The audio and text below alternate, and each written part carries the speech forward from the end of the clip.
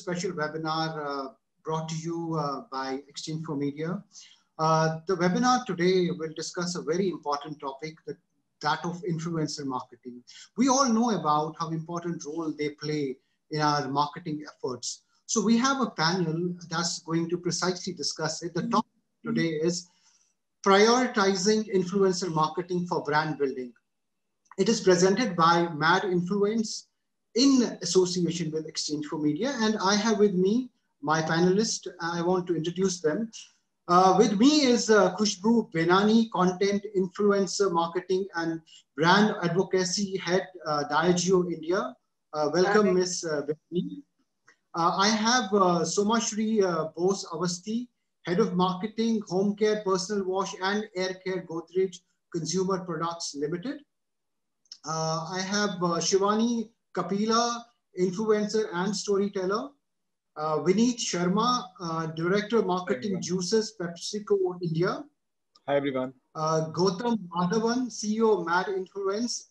And we are going to discuss a whole range of issues. I want to first begin with you, Mr. Sharma. Tell me, we are in an era where we have explored all kinds of marketing channels, and suddenly this influencer marketing bit that was catching up got a little bit of a certain kind of, I won't use the word backlash, but it was having a different conversation. Tell me, how has that shaped the conversation in the influencer space as far as brands are concerned? No, I think, thank you, Rohil. I think it's a great question. So whenever we want to communicate anything from the brand, I think the world has changed from what it was earlier. Earlier, it was more around a broadcast medium to say, okay, I will say something through a TV medium or something else, and we don't expect anyone to sort of react to it. But increasingly, it's now with the digital world, with everything being digital forward, the process of engagement is always two ways, where we will talk about something, and we can always expect that there will be a reaction from the consumer, etc.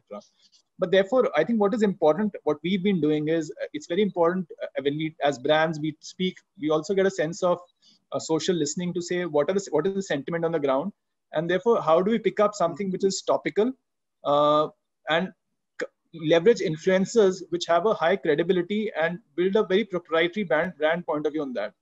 Again, what is very critical is to be organic and not forced. And therefore, for example, we picked up an occasion. I'll give you an example of a slice ki peti idea that we did in summers this year. So in summers, what we realized was there was a lot of craving for mango, and people were really looking forward to getting the petis of mango or the boxes of mangoes that they had. And we actually did a campaign which was on social media. We started off with Katrina actually sending a slice ki peti to Arjun. And then we actually did a lot of influencers who got those petis and how they said they were craving for mango. And here's something which sort of satisfies that craving for mango. So it didn't have a very overt, so as to say, this is what slice is. The tonality in the TV medium was that slice is very thick, etc. But it does more in terms of context of occasion building, and was a more seamless fit. So as long as the fit which we get with the topical occasion is organic, I don't think there's any issue. Having said that, even as we put campaigns on air, we track that very closely and ensure that we respond appropriately depending on how the consumer sentiment is. Right.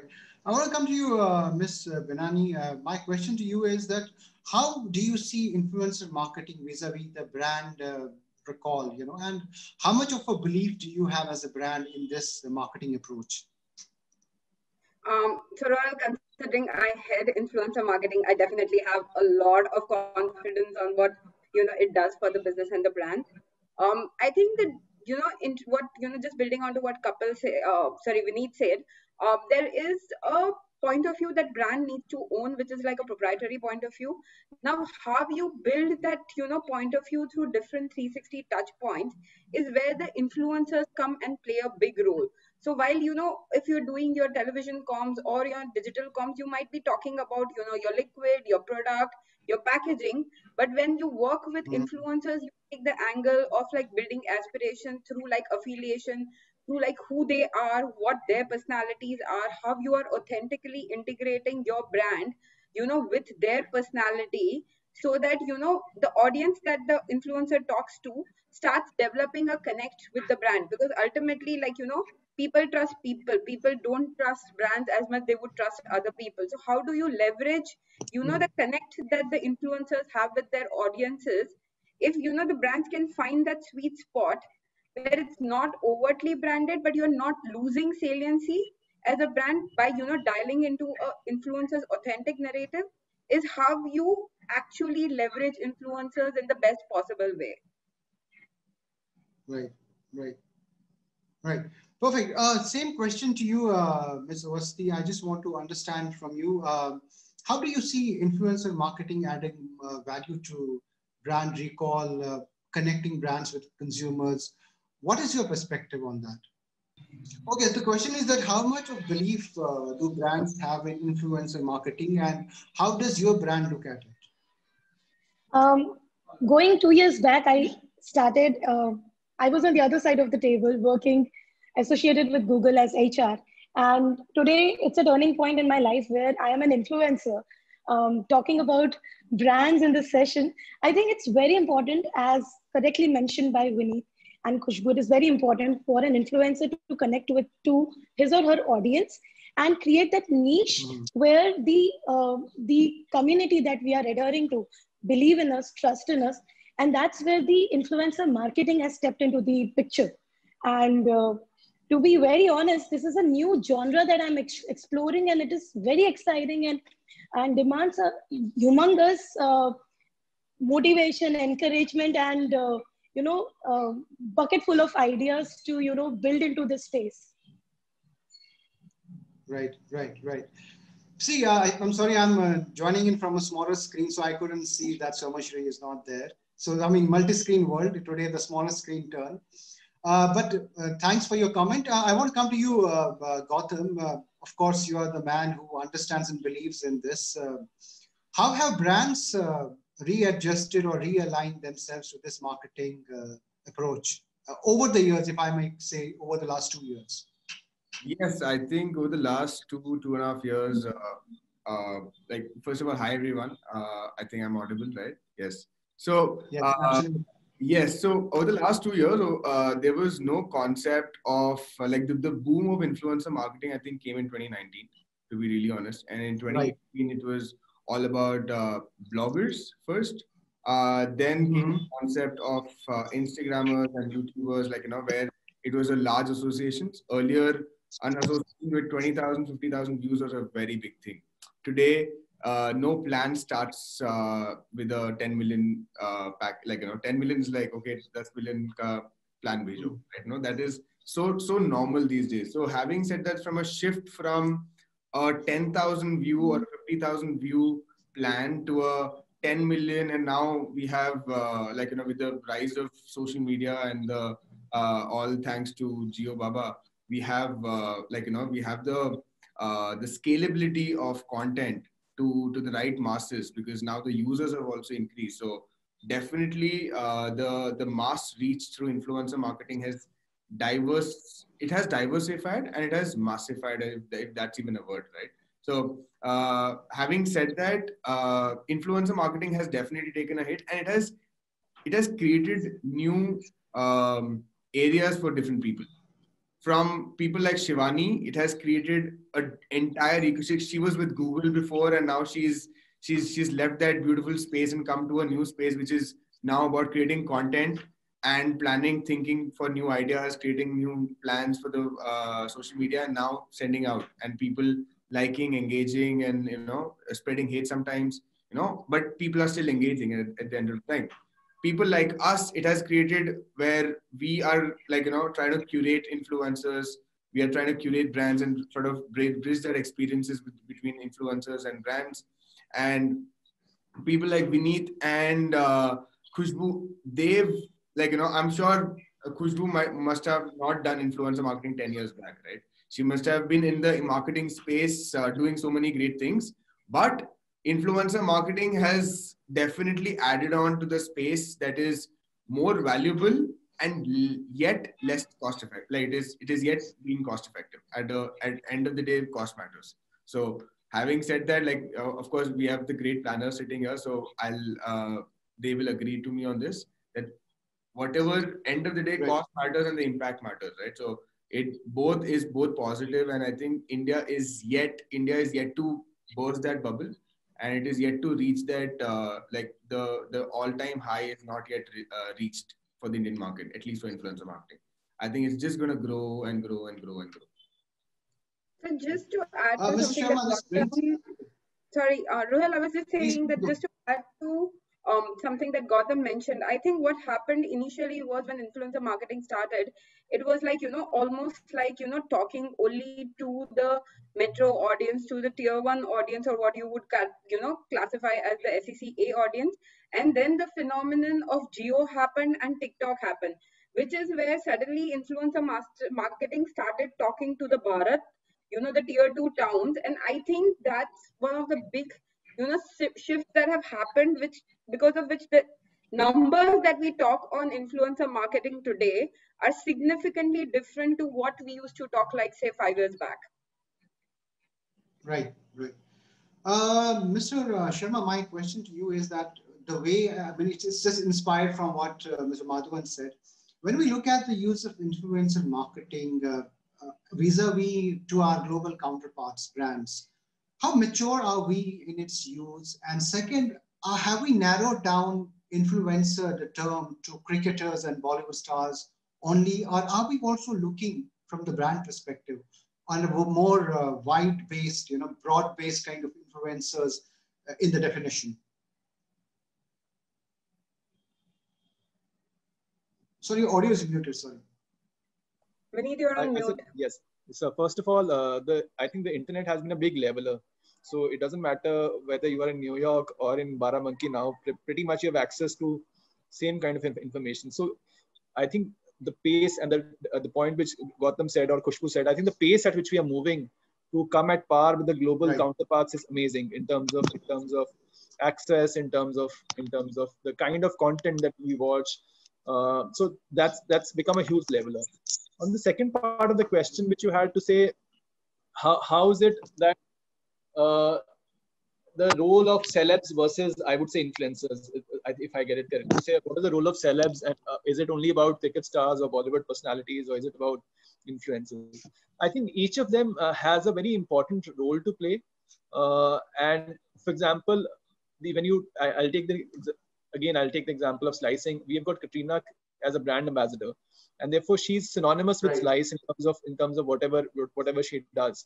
So when we did the Slice, we started off with Katrina actually posting it, because they also give you a reach which is far higher in terms of getting that key message which goes across. But at the same time, when you want to build affinity with a smaller segment, so it's not enough to just post one thing with Katrina and then leave it at there. Just to ensure that idea has reach and longevity, then actually we got this whole Slice Ki Peti idea, where actually a lot of influencers, Kusha Kapila, and then that was a lot of category influencers first posted the same idea. Then also a lot of micro influencers also posted the same idea. So the idea is, with this, you can have an idea which keeps you engaged for a much longer period of time, and with content which can be very topical. I think that's what influencer marketing does, or allows us to really do, which a typical traditional approach of saying one post a year or let's say one TVC a year, it doesn't allow you to engage consistently. Leveraging topical content is what I would say. Right. Ms. Benani, I want to ask you, since you bring in a lot of insights from the influencer marketing side, how mature is the use of this channel in India compared, as the same question, the global counterparts, and what is there to improve? Are there areas which can be improved, and what are those areas in your observation? So, Rohel, I honestly think that influencer marketing started across the world at the same time.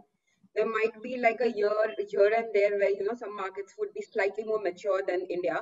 But I don't think, from where we are at the content development stage or a reach stage with influencers, we are behind any of the markets globally. In fact, I think compared to a lot of markets, we are ahead of the curve.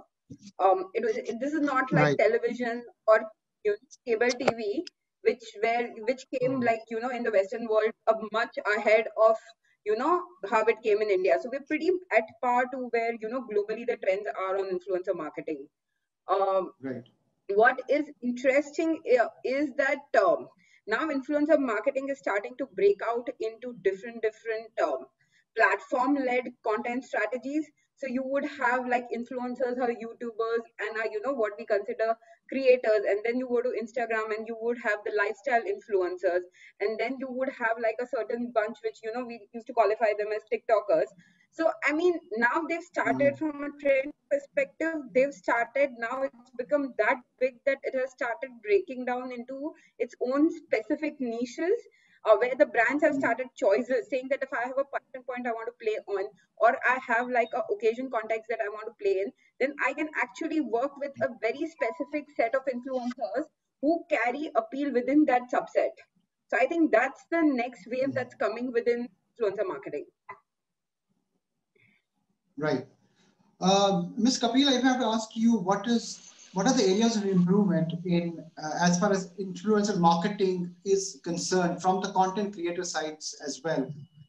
What is your observation? What are the areas that can be improved to make it more effective?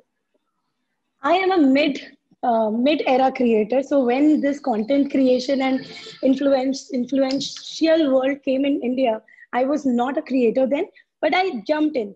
So I have seen creation being derived from inspirational creators to now becoming India's as becoming trendsetter creators. I've seen that shift where I've seen getting inspired from a video, and now I have the capacity of building into an own zone, and that has come through the time, through the development in our own influencer world.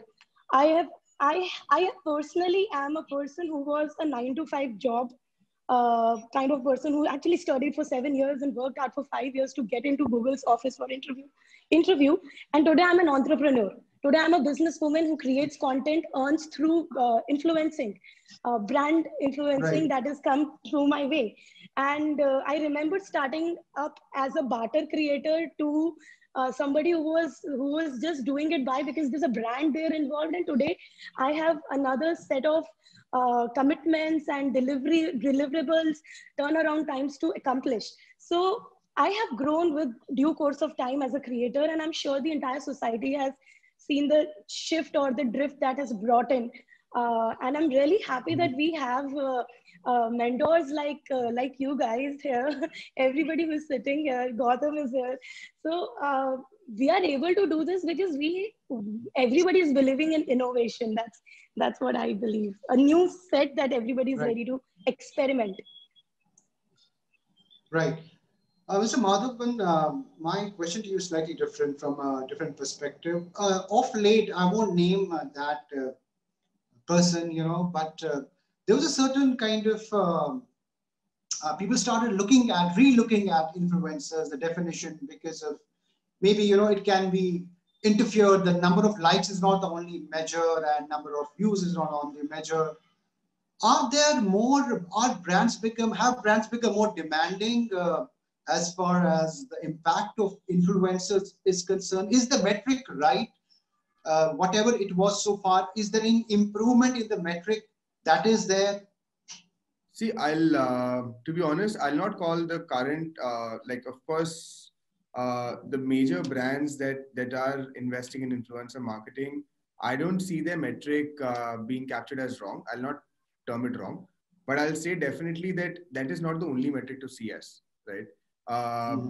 And I'm sure we have seen that shift as Khushbu was also mentioning a little while before, a little back, that now it is not about how many views and how many comments are there. It's also about how organically and how subtly you promote, right?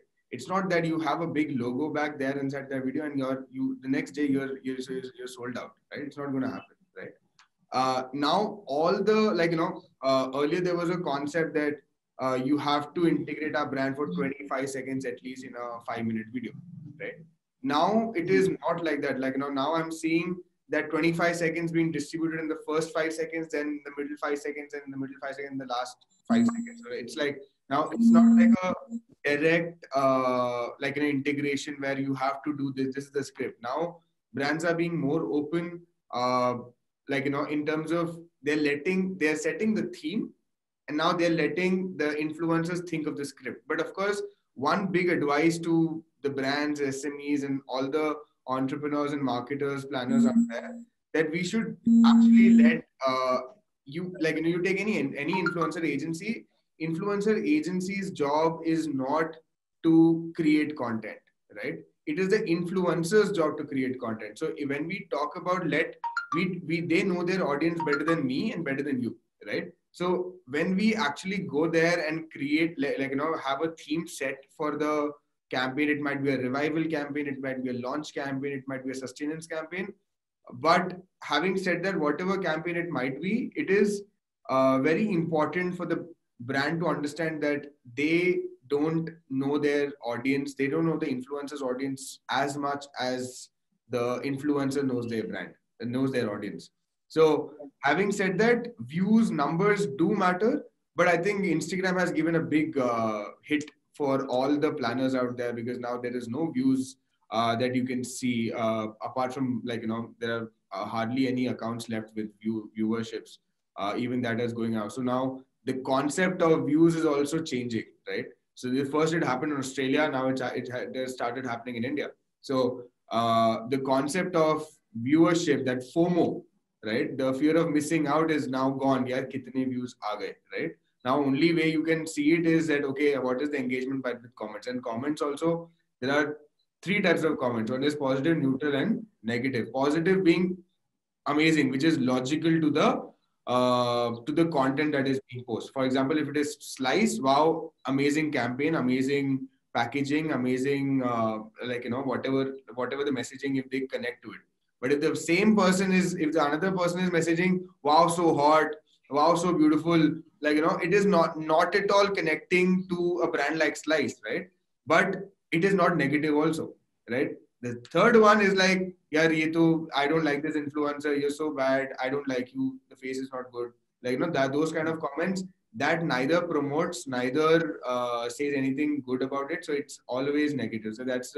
So the only way to judge to a good true engagement is now one of the main ways is comments, to analyze the comments and understand what their audience typo is.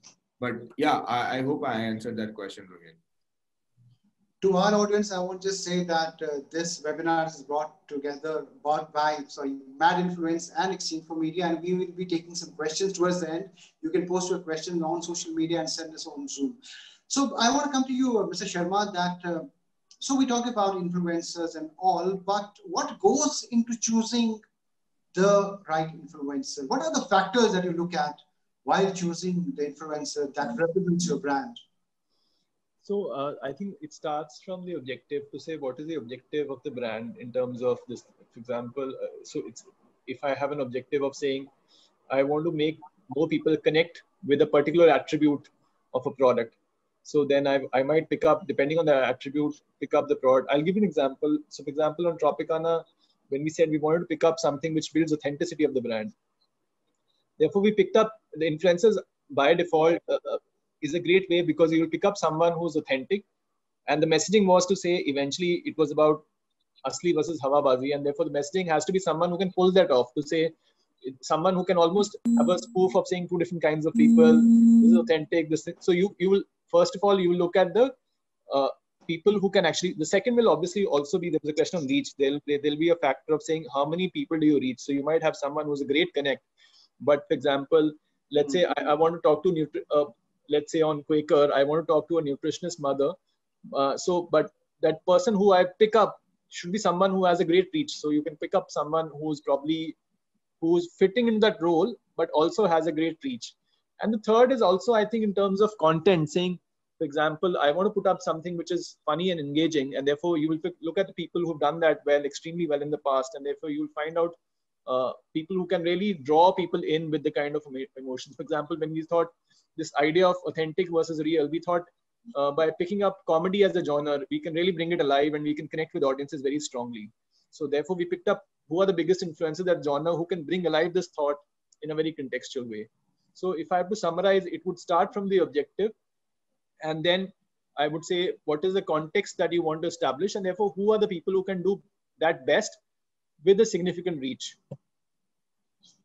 Right. Ms. Benani, same questions about the factors that brands look at. How do you approach narrowing down on the right influencers that represent your brand? So, Rohel, it's about, just building on to what Vineet said, it's about what your objective as a brand are. So sometimes, for example, I have like a portfolio of brand that I play with. So if I'm working on a brand which sits absolutely at the top end of the luxury quotient, something like a Tanqueray, then my job is not to go wide with the reach, because I don't want to talk to everybody. I want to talk to I want to talk through an influencer who drives certain affinity between among the luxury consumers. So I would pick influencers who have follower base which is more luxury oriented, and the content is usually sitting in that skew, versus, like, say for example, right now, because of lockdown and COVID, we wanted to encourage people to try drinks at home, like make cocktails at home. Now that is almost like creating a new behavior. So when you're looking at creating a new behavior, then you want to go with influencers which are like almost what would qualify as celebs, because that's where it's easiest to start creating, like, different behaviors, start influencing people to change behaviors. So it goes back to what the objective is at the brand level, and then kind of like find the right influencer set, which can give you the best engagement. So personally, I don't believe in the matrix of views and reach as far as influencers are concerned. It's about engagement. I rather treat engagement like that 10-15% engagement that comes from influencers, versus like if the same money was spent on digital comms, I mean, my highest benchmark would possibly be 2 or 3% engagement.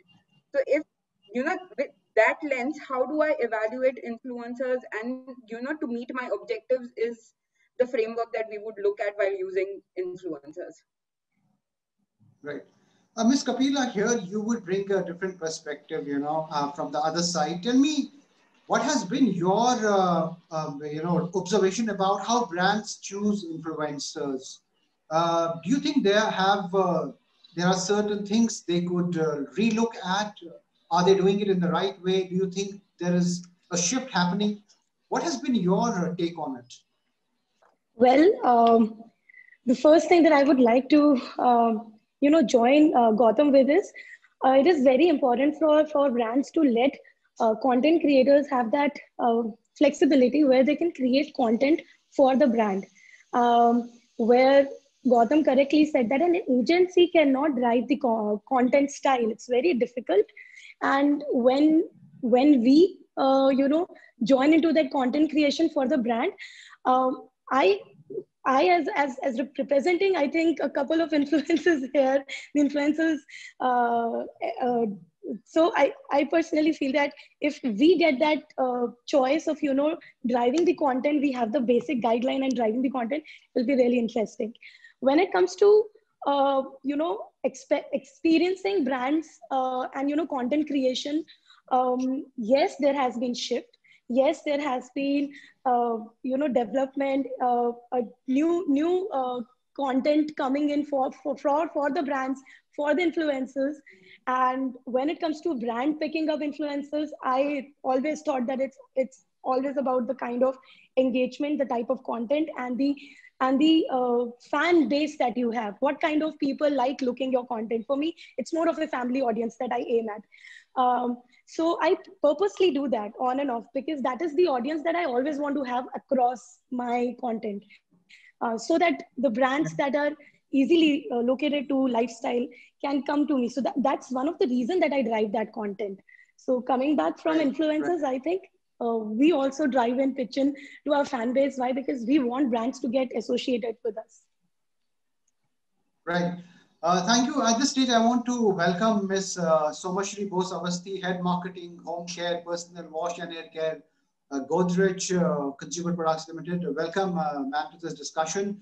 We have been into a few questions, but we still have a long way to go. So I want to begin asking you, my first question is, what is your belief as far as influencer marketing as a effective, connect with consumers is concerned? How much of belief is there for your brand? See, the way I look at it is, first of all, the brand has to be extremely judicious while choosing an influencer, you know, because more often than not, the choice always typically, how do you assess an influencer is by their reach numbers, by their follower numbers, and, you know, how much engagement they are creating, etc. But very often, these top influencers also are the most exposed ones. For example, they're usually always visible and they seem to be endorsing everything that is coming along, right? So it's a bit of a catch-22 situation. While it can give you that visibility, whether consumers are really believing it or not is then the question. So then it really depends on what is the brand looking out for. Is brand just being over there, you know, wanting this influencer to just create that buzz around the brand, or is Riley you know, sort of trying to create a credible messaging around it? That really depends. For example, very honestly, if it's something around health and fitness, possibly some of the famous celebrities, I mean, I wouldn't like to name them, but then, you know, sometimes you might go for famous celebrities, but a lot of times it creates that disbelief that their lives is not equal to our lives over here as a consumer that we are seeing it. At that point of time, you might want to go for micro influencers who are closer to your kind of reality of life, and you want to believe you know, what they are saying, because then you say that yes, whatever this guy is saying or this guy's reality, it sort of relates to me, I can relate to it. So it really depends on what is the brand's objective when they are selecting the influencer. It's a very tricky kind of thing, depends on every brief. Right. I just want to ask you a quick question, which I had asked them earlier also. Like, what factors do you look at when you choose influencer for your brand? Maybe a quick, you know, some points you could tell us about it. Typically, the factors always depend on, you know, who is my target consumer, and within that target consumer, what is the kind of reach this person has, and what is the kind of engagement. Typically, I also look at what is the kind of engagement, because it's not just about creating the content, but also creating a content where the people are also responding to you. They're also sort of liking it, commenting on it. That's very, very important. So that's my major criteria: the reach, the followership, and then the engagement. Great. Mr. Madhavan, tell me, what would you suggest? What would you tell brands, being an expert, how can they improve while, you know, they're filtering and choosing the right faces for their brands? Is there anything they can improve, relook at? So I think, like, you know, influencer marketing is now, like, at least for us, it is data driven marketing when it comes to influencers. So it is, everything is like, you know, with backed up data, right? And as Sumashri and everybody in this, like, you know, as they've actually covered all the points, from the reach to the target audience to the content specificity. But to be honest, for example, what one influencer might work for a brand might not be the same with the other influencer, even though they fall in the same reach segment, even if they fall in the same target audience, even if they're, like, you know, it's from person to person. Because, for example, if one person has 1 million followers and the second person has 1 million followers, and both of their engagement rate is, say, 10%, right?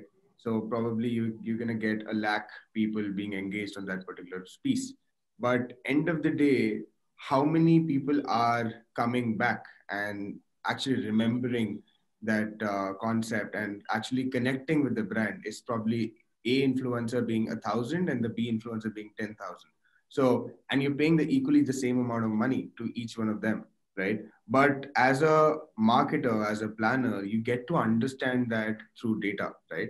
So the next campaign, or probably the third campaign, you'll not want a influencer in your campaign because he has not or she has not provided that value to that particular brand. But that does not mean the influencer is bad.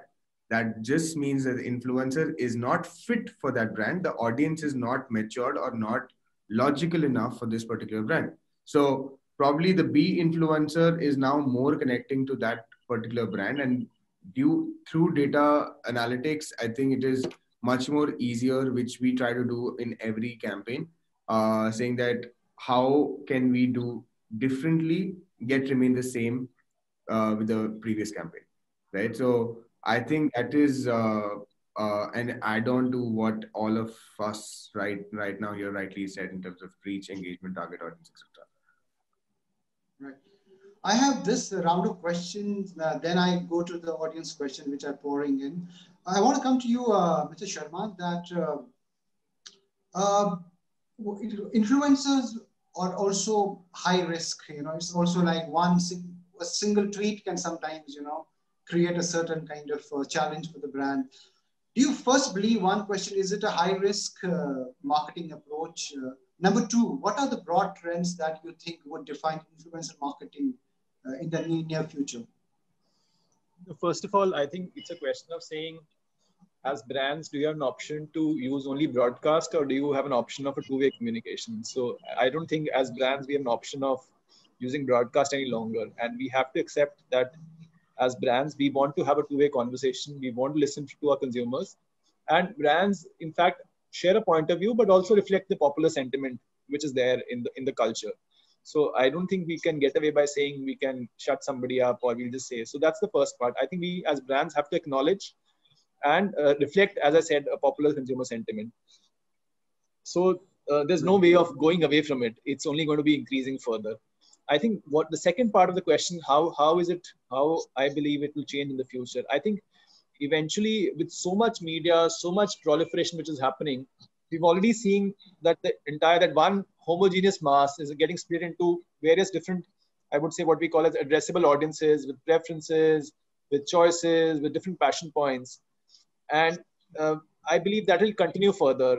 With more and more choices, we'll have a groups of people, or as we sometimes say, tribes of people who are passionate about a particular this thing. There'll be brands who would want to talk to those tribe of passionate people, and they will continue to leverage influencers who possibly hold the most respect, and I would say respect, authority, and connect with those passion areas. So I think this is only going to go further, where the passion points are going to increase, the connect with passion points are going to increase, and the need to have conversations will continue to increase. Right. Miss Avasti, I want to come to you with the same question. What would be the broad trends that would define influencer marketing? And also, is it a high risk investment? Sometimes, which forces brands to kind of sometimes pause and think, as we have seen of late. Do you think that's the case?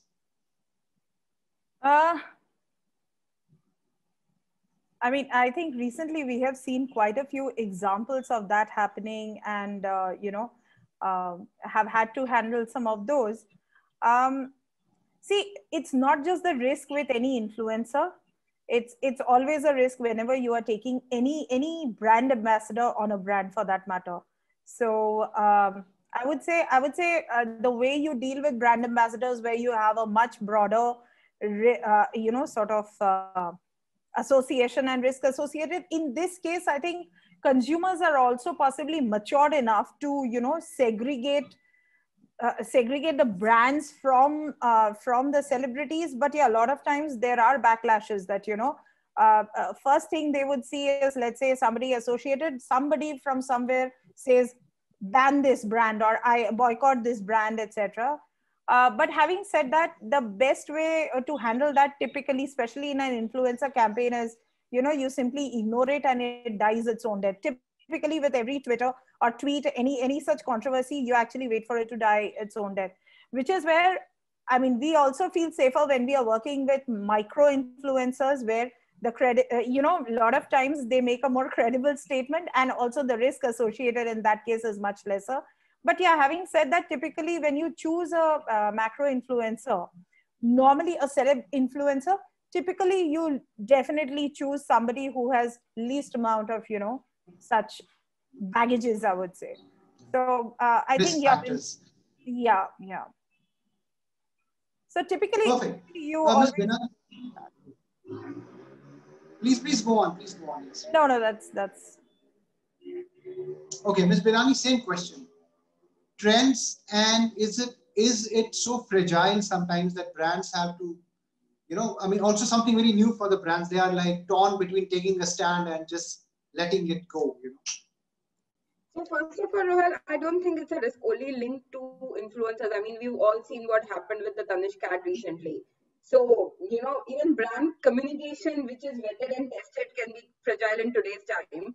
So I think it's the risk which sits with a marketing team, So I honestly think it's about a marketing team's or a brand's decision to say that they want to chart a course and then be authentic about it. And like Vineet said, it needs to be a two-way communication in today's time. I mean, if you're just talking one way to your audience, it's almost like if we sit in this conversation in this panel and we don't interact at any point with the audiences through a Q&A, then it's a one-sided conversation versus at some point us coming back and saying that we want to answer the questions that the audiences are throwing in. So anytime you sign up for a two-way communication, there are going to be risk attached, but I think it's about the brand's willingness to stay true to the path that they have decided to go on, and be absolutely not doing it from a tokenism perspective, but having a very genuine intent to be authentic about their intent, and acting through, to the end, seeing what they have decided to go to. I mean, you take brands like Nike today. I mean, if you remember the campaign that happened last year, people burned the shoes, but the amount of respect that the brand has gained has been amazing. So I don't think the risk is sitting only with influencers. It's sitting everywhere whenever the brand wants to have a two-way communication. From a trends Right. perspective, I think there are different things happening. I mean, influencer marketing is not new. I mean, 10 years back, I used to work with Diesel, and Salman Khan used to wear Diesel denim jackets in movies, and people used to come to our stores saying that, wo bhai wali jacket chahiye, kharidne ko. I mean, it's just that the phenomenon of influencer marketing has moved to digital today. And hence, because it's moved to digital today, you can see it classified between, your tiers of celebrities, micro influencers, nano influencers, and everybody is now trying to create a space for themselves in with their content strategy. I think the more disruptive influencers are with what they are trying to do, the more they are going to stand out. And I think that disruption is what's going to create trends of the future. Right. Ms. Kapila, for you, a different question that when brands, for example, choose an influencer and there's a certain kind of, maybe a controversy happens, is it difficult for the influencer to disassociate? I mean, is there always a concern for influencers that, I may be responsible for, putting the brand into a challenging spot? Does that thought kind of trouble the influencer at times? Do you think that is because of late, whatever has happened? Do you think those are possibilities that trouble influencers at times? Well, I personally enjoy the fact that content creation is a shared responsibility between the content creator and the audience that is there. Second, it is very important for a content creator to be analytical and to aware its own audience to as to what is happening and what is the perception behind the content that is there. I keep on talking about the content style that I drive with my audience, and I keep having that interaction where I can understand and tell them that it's a shared responsibility. So that brings in the question that prevention is better than cure. That's what I believe in. So it's very important to make sure that our content remains clean.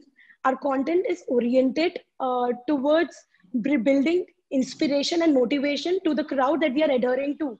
And that would not eliminate the risk, but that would always make a content creator be more cautious towards the job that we have. We have a very uncertain job.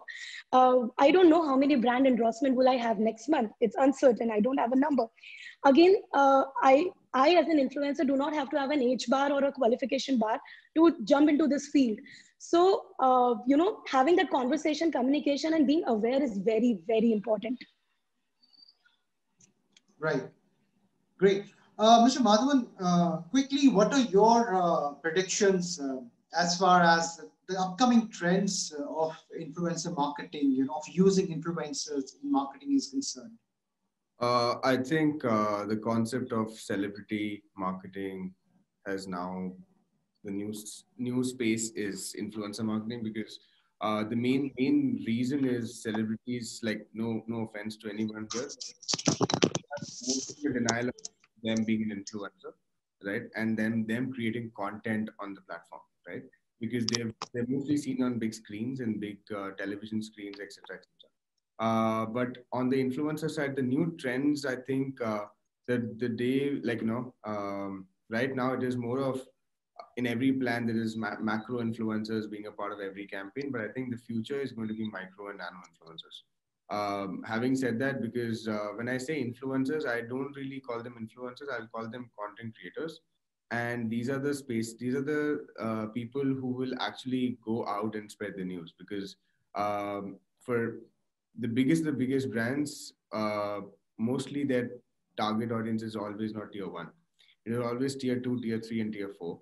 And to have a content that is already existing, too much of polished content going in the tier four space, they're not ready to accept it. But in the moving future, there will be a change, and there will be a change with the concept of like people looking at influencers as only the top guys can influence my brand.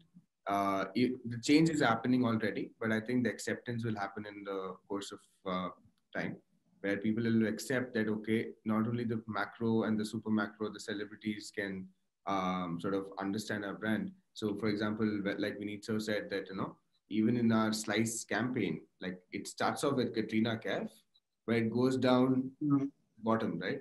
It does not just stop with Katrina. It starts from Katrina, but it goes to the bottom of the pyramid. And all good brands are already adhering to it. There are few new companies that are coming in when, like, the acceptance takes time. The acceptance takes time. So I think eventually that will be the new future for influencer marketing. So that basically means new jobs. To be honest, that basically means more spending in the economy and more income for the people who are entering into the space. So a person who decide to have a 20,000, 25,000 job, they probably can earn through a Right. of content creation. So yeah, and at their own, to be frank. Great. So I think we have 10 minutes and there are a lot of question answers. So I want to come to it. Sorry, I had to get into my phone to get these questions. So my first question is to Mr. Sharma. There's a question, the name is not given. How do you differentiate your approach between an EVC, which is a scripted ad, and an influencer message, which is more impromptu? Do you choose both or you select one of it? I think it has to be a combination of it. It is a combination of both. So in TVC, it's also to say that it can only be one message, and that message has to be delivered in 30 seconds or 45 seconds. That's about it. So you will try and find the way to deliver it most effectively. But as I said, you will, well, in a TVC, you'll still try and find an insight which spans across, let's say, the entire population. But eventually, there are segments of that population. Each of those segments behave differently. And to connect most strongly with those individual segments, you will pick up influencers and pick up passion points which are big for your brand, where you feel you can have a strong connect with the brand. And therefore, you'll try and develop a connect using influencers, leveraging those passion points. So it has to be a combination of both. Great.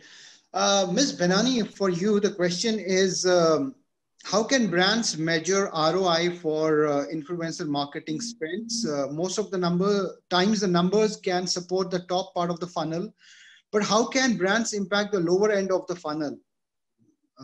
That's a question basically. So, like I said, for me, the best ROI to look at for influencer marketing is engagement.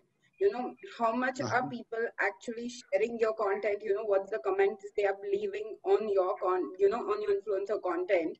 I think culmination of that is, what works, because if somebody is bothered to take a content you've created with the influencer and shared with their set of friends, the engagement that they've given you would be possibly far more, superior to like somebody just having had a passive view of the same influencer content. So I personally believe that the ROIs on influencer marketing should be, netted out against the engagement that you get with the influencers. Great, great. Miss Avasti, for you, the question is, do you think influencers can help you leverage already loyal audiences to grow your business? Is this the strategy brands work on? See, it really sort of if the audience is already loyal, possibly I don't need to don't need more influencers to reach out to them, because loyalty is finally the ultimate dream that any brand would have. Influencer strategy for me, I think it's more like building a frequency over there, and especially getting to the consideration set of the people who are possibly more like the fence sitters and trying to make a choice among the brands. And I would say that is the kind of audience that we are trying to reach out to. So I wouldn't say that we are trying to reach out. I mean, at least I don't have that objective on my brands where I'm trying to allure the already loyal consumers. It's more to reach out to the newer consumers or those fence sitters in the TG that are there, that I'm trying to consider in this case. Also, I just thought I would Right. try to answer the question that was given to Miss Binani. Um, what Sure. how you can measure is, of course, the engagement levels. The second piece is for the brands which already have their own direct to consumer kind of website. That actually also can be another source of knowing whether direct sales is happening or not. Depending on where the campaign is, and because of that, is there a blip in the sales. So it's a little easier for the brands which are also having their own sale from their own website to measure. Otherwise, typically engagement is the main measure where you know whether the campaign is working or not, or the influencer is working or not. Right. Miss Kapila, for you, the question is, these are anonymous questions.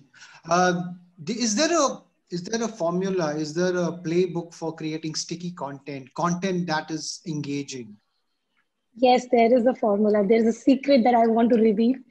The formula is consistency, relatability, and again, talking back to your people and understanding what did they like, what do they want to do, want to see, and having that frequent connect. I see that people connect, but the frequency, the consistency sometimes slips, and slipping it for 1 hour. Please think that there are 10,000 other people who are ready to make the same content and get that visibility. So if it's you or it's somebody else. So this is the secret formula. Right, right. For you, Mr. Madhavan, how do you ensure that influencer marketing meets the brand marketing objectives effectively and affordably? How much is it shown in the actual business? I mean to say, the question is that how do you make brands effectively choose influencers? That's basically the question. What is the way to do it?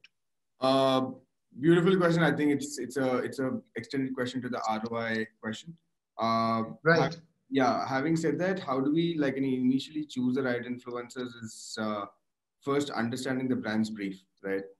If the brand says it's a launch campaign, I want to reach out to a massive audience, say pan India audience, but for a brand like for Binani, Miss Binani, it'll be more like a very niche audience. It'll not be like a pan India audience, right? But for a person who's heading Godrej or say Pepsi, for them, when they launch something, it is massive, right? They want every person to know in the world that this is launched and go buy it tomorrow. Same with an application or same with something else. First is to understand the brief of the brand, and second is to understand not only the brief but also what are the type of people, right? For example, if the brand is not connecting to somebody in the sports category or somebody in the comedy category, right?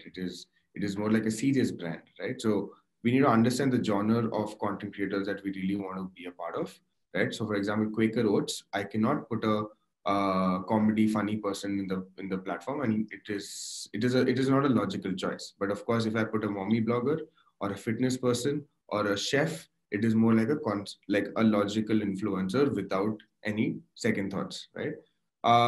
Having said that, moving on to the third space is, of course, then the basic reach and the engagement rate and the follower base, etc., is the third segment of choosing the right influencer. Now, once the influencer is chosen and this list of influencer, it is mostly when it comes to influencer marketing, it is not one influencer part of a campaign. It is always a set of few influencers a part of a campaign for each platform. Say Instagram, a set of five or six influencers, and it can go up to like 50, 100 influencers. And then you have a YouTube strategy, then you have a Twitter strategy, then you have a TikTok, or for now, MX Takartak or ShareChat Watch or Triller kind of a platforms. Those, like, every platform has different set of influencers that have engagement and loyalty through audiences. And once a campaign is executed, now the question is, how do we really measure and how do we say that this is successful, right? So for brands whose objective is only branding, of course, it is very easily calculated that your success is on the basis of how many views have been generated, how many comments and how many shares have been generated. So the branding space is much more easier. Then the second phase, which many agencies sort of struggle, and sort of not only agencies but also brands struggle to find, that is the performance driven marketing through influencers. Like, how many sales are actually happening, how many installs are actually happening through one influencer, and how much am I actually spending. So what is my cost per install, what is my cost per click, what is my cost per sale, or what is my cost per lead? Because they're at a space where they don't need any more branding, right? Their brand is already, like, everybody knows about their brand. What they care about is the sales, the ROI from the influencer. And for that, we use our own internal tool, which we share with the brand only, which is an internal tool that tracks not only the sales, the clicks, but also helps to retarget the influencers, the audiences, right? So which is where we call this as a mad recall value, right? So you have to have that recall with the audience. Unless until there's a recall and you spend money once and then you think that you've done a great campaign, but unless and until there's a recall in that campaign after a period, it is not a successful campaign. So for that, you need really strong tools, right? So that is how we sort of try to maintain that balance in terms of that the tool that we provide to our internal clients, and so that they are happy, and then it sticks to their backend, and whatever is happening, it happens in real time at their dashboard. It's a very major thing, right? So everything happens in real time, and whatever happens, they see it. So that's why in the beginning also, if you remember, I've said that we believe in data-driven influencer marketing. So data-driven influencer marketing is the future, not selecting influencers, just giving them money and expecting. Just yes. Yeah, so yes. that is data-driven. Thank you so much. I mean, we're just out of time, but I want to thank all the panelists for sharing their thoughts, and especially our presenting partner, Matt Influence, for putting this together. Thank you very much for joining us. Thanks. Thank you so much. Thank you. Thank you so much. I think thank you so much, everyone. It was a great connecting. We'll connect offline also. We'll shoot you a mail, and I'll probably ping you myself. Thanks. It was a great learning from you all. Vineet, thanks, Vineet. Thanks so much, Sri. Thanks, Khushbu. Thank you. Thanks, everyone. It was great to connect Thank with you. everyone. Yeah, absolutely. I think you also enjoyed, and I think there are more questions flowing in. I think absolutely. Yes. Yeah. I think it was a good. We'll maybe take it offline and we'll send across. Yeah. Thank you. Thanks. Thank you. Have a great day, guys. Bye-bye. Bye. Bye.